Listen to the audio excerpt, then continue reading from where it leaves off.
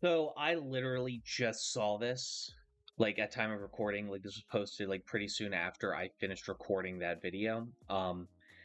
Rose from the Blue Sky team said to grow sustainably, we're working on a subscription model.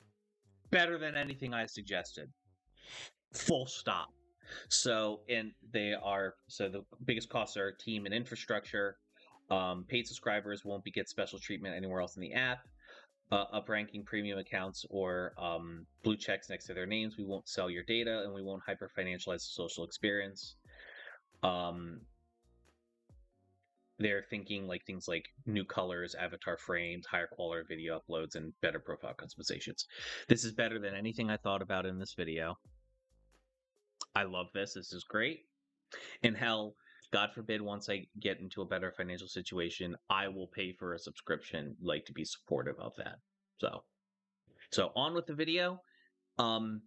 Enjoy. I talk about some things that I think are pretty interesting, but just wanted to say certain parts of this video, a lot of parts are going to be invalidated by this statement. So just bear that in mind. Hello, everybody. I hope you're well. Today, I want to do a quick and brief little video. As the title probably suggests, I want to talk about Blue Sky. Blue Sky being the brand new up-and-coming wonderful platform that I personally used when I jumped ship from Twitter, mostly about a year ago. So Blue Sky is a platform that uses something called the AT protocol, which is ostensibly a tool that turns social media and data and user data into a federalized thing, basically making it so people can build fun little tools and things and have their data be used across different tools and stuff. It's a great thing for developers. It's a great thing. It democratizes a lot of social media and decentralizes it in a pretty awesome way. And that started with Blue Sky, a Twitter alternative started by Jack Dorsey, and he left because things like the blocking and moderation tools and all of the decentralized nature of it, he wasn't a particular fan of, and he said that like, oh no, people should be able to like say racial slurs to you randomly, like, and you shouldn't be able to like block them like with that level of entirety because he's a little bitch. But I digress. Now that long-winded intro is out of the way so you know what we're talking about, I want to talk about monetization. Blue Sky, at present, has no ads. It is like Twitter, like circa 2013, 2014, without the like political infighting and no ads. It is truly a wonderful environment to be in at present.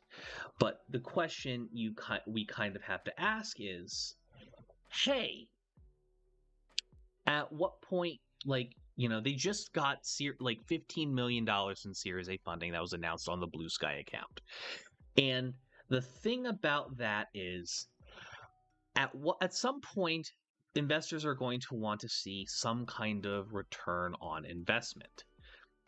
And one of the things I wonder in this case is, where is that going to come from?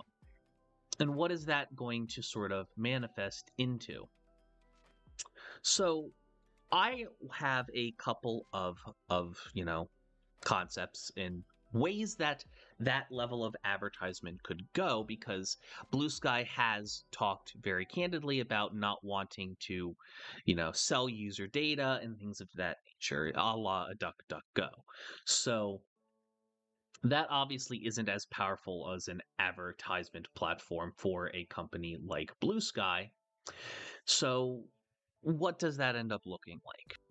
So because Blue Sky in the AT protocol allows for so many different developers and little fun little project that can be done using simple OAuth and user data like spread across, making it easy for people to authenticate and things of that nature, there are a handful of ways it can do, but let's just start with Blue Sky.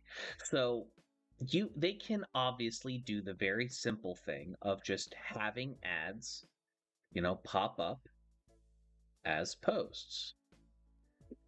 Bless you. Now, they can just have these posts be a thing. They can be any whatever. There's no It is purely a you pay for this amount of people to see it. We will push it to this amount of people, and whether or not they click on it will depend on the quality of your advertisement, right? So that is like one way they could absolutely do it. They could very much say every 30, 40 posts, there's one ad, and then they can guarantee advertisers that they will push it like that many amount of times. That's one way. That's probably like the simplest, least obtrusive way for them to do it. Another option that they could do is they could expound upon that by putting them, like allowing advertisers to advertise on specific hashtags.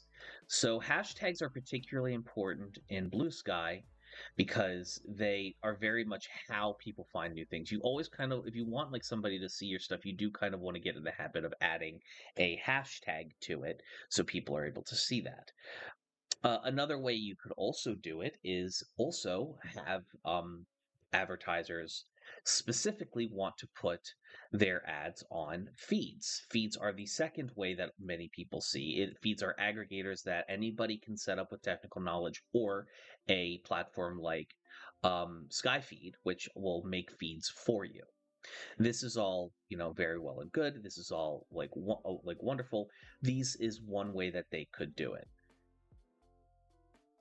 Now, something that I think they could do that would be a little more interesting is they start to leverage the AT protocol a little bit. And this is where I think that they can actually like do something similar to YouTube, where developers can actually make money and do something interesting. They can make an endpoint. So for those who don't know what an endpoint is, an endpoint is ostensibly a is basically a URL that a application can hit. I know it's spelled endpoint wrong. I don't care. I'm play Yu-Gi-Oh! I'm illiterate. And it allows a application to be able to hit said endpoint and then do something, whether that is update data, get data, whatever. And the AT protocol, and like all technology kind of uses this in some way, shape, or form. It comes in the form of an application hitting the endpoint, and then the endpoint sending back some data, usually in the form of something usually in a JSON file, which is just a precompiled, set of data.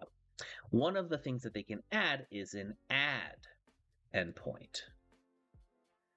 And one of the things that they can do is, with those endpoints, it can have multiple different things, such as view count.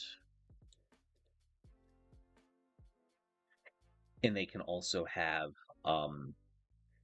things like length, especially if it's a video. And the reason why I would suggest this is because what this would do is a lot of people who use Blue Sky certainly use Blue Sky, on other platforms. Some people don't even use the main app itself. So one of the things that that this could possibly do is get devs who maintain, and even if it's just a hobby, like build fun things with Blue Sky, allow them to pay for their own server space. By being able to run or even be selective of the types of ads that they can run on the platforms. I think Blue Sky, while it may make less money, will certainly benefit from having a much more restrictive advertiser TOS. And that's, I think, kind of what might be able to set apart Blue Sky away from everybody else. See, one of the things about Blue Sky's user base is that they are very conscious, and they are very much, caring about, consent. Like alt text is a huge thing on the site. Alt text being the, thing that both feed aggregators as well as people with disabilities can hit and have their phone use like their disability mode to actually get an understanding of what they're seeing. putting alt text, especially detailed alt text, on all your photos on Blue Sky is very, very important. There is certainly a culture around people not even looking at somebody's ad if you don't have alt text. So one of the things that, so that is just an example of like how, like just to, I know the term has been certainly, bastardized, and I'm using it because I can't spell conscious. Woke. In the 2012 iteration of it, when it actually meant something important and liberal and isn't just a fucking, right-wing slur. So ultimately, I think that having that Blue Sky could certainly benefit from being much more restrictive with the types of ads available on their platform. I think, people who are going to advertise on Blue Sky are going to be people who, understand the market. They can't just throw up a Target ad and pretend everything is okay. People get frustrated, things of that nature. Like, it's not like that, like Target, Walmart, the rest of them, they're not going to have a good time. But who might? More independent things. I think I foresee Blue Sky very much making its money and generation from much smaller businesses, because that is very much the platform that, like, the people on Blue Sky are more likely to support and like. Ultimately, Blue Sky is a wonderful platform. It is a platform that very much is positive. There is very little negativity, and the negativity that is there is very much not conflict based per se. The way, like, the community very much blocks people. Like, you don't engage with toxicity on Blue Sky. You just block people and keep it pushing. That is very much the attitude. That is very much the culture on Blue Sky. So, advertisers will get blocked. Advertisers will, may not get engagement, and ultimately, I think ultimately that Blue Sky Blue Sky has to be very careful how it threads its advertisement concepts. I think leaning into the AT protocol and even like revenue sharing with developers and things of that nature would be a really good idea, and I think it's definitely something that they should consider. But I think worst case scenario, they're just going to take the DuckDuckGo approach, where you as an advertiser, like, they will make sure that like the ads are not sparse, but like just infrequent enough that it's not like you're getting inundated with shit. And I think ultimately, it's just you pay for as many people you pay for the impressions. Like, there's going to be no pay for clicks. There's going to be no pay for anything like that. Like, they like it, like if they are pay for clicks, they will just run your shit until enough people click on the damn thing, and them's the breaks. And so I am hopeful that Blue Sky is smart with how they decide to go about monetizing their platform, specifically because I want them to stick around. When they do come up with their monetization plans, I hope it does not grate with the culture of Blue Sky, which is something that they have to thread the needle on very carefully. Thank you so much for watching. I'm going to send you to pre-recorded Evan now. Hey, thanks for watching. If you want to talk to me outside of this video, outside of live streams, or just join the community and be a part of it, you can do so at HIMediaTV/Discord. Discord links there. We'd love to have you. And given the financial situation of the economy right now, I know this is a tall ask, but if you have the scratch to spare, please consider donating and becoming a supporter at HIMedia.gg/tip. All of our perks are serviced through our Discord channel, including early access videos, exclusive videos, and more. Your generosity is a blessing, and $1 a month is a boon to my mental health. Thank you so very much for watching. I appreciate you, and have a great day.